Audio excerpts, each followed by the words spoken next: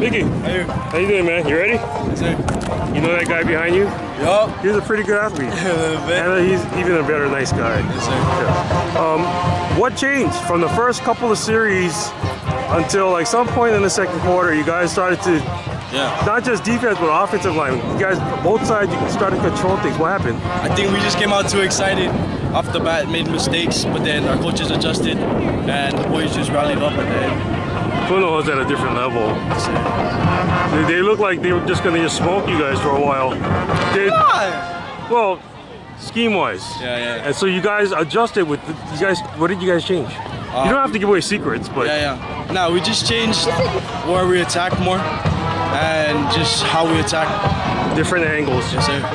He's a good quarterback, but he's young. He's really young. Did you guys sense that he was losing some confidence? A little bit. When we started hitting him, everything mellowed out a little bit. Was there a special emphasis to hit him extra hard, or just play football?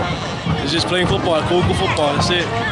So you were busy, like kind of like running the office or running the store, and everybody else got the glory. It's all right though.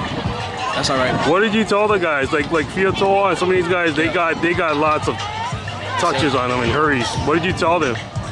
I just opened up holes for them. I mean, I tried my best to. So you take on the blocks? As much, but you know, D-line always take on blocks the rest of the game. All I can do is just give some here and there. They didn't run that much until maybe like third quarter, then they tried to run. Yes, sir. What was the talk on the sideline? Like, what did you guys talk about with Punahou trying to run a little bit more? It was different because they put me on the outside, so I wasn't really in the middle when they started running and stuff, but they just told the D-line to just slam down and close up the holes. How much does it mean to beat Punahou? Hey, it's just another dub. Just another W. So technically, I'm told that when the OIA plays the ILH guys, it doesn't count in the standings. Yes, sir.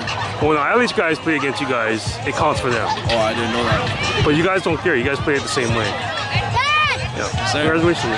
Thank you. Hey, come here, Miki.